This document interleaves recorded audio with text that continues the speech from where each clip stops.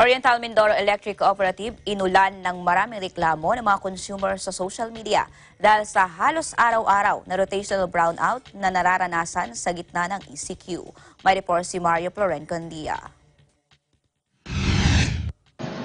Dismayado ang maraming consumer ng ORMECO dito sa lalawigan ng Oriental Mindoro dahil sa halos araw-araw na scheduled ng brownout sa iba't ibang lugar na labis na ipinagtataka ng mga residente gayong marami namang saradong mga establisimento gawa ng ipinatutupad na enhanced community quarantine.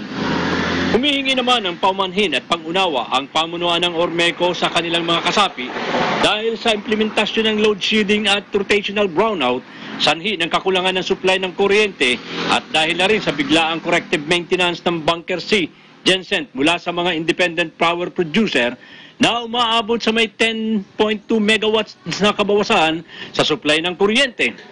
Hindi rin makakapagbigay ng maayos sa supply ng kuryente ang mini hydro power plant dahil na rin sa mababang level ng tubig.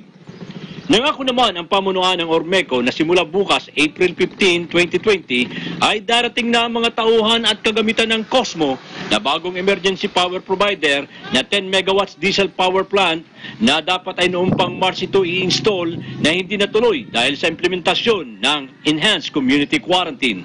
Para sa Eagle News, ako si Mario Condia. We live in interesting times.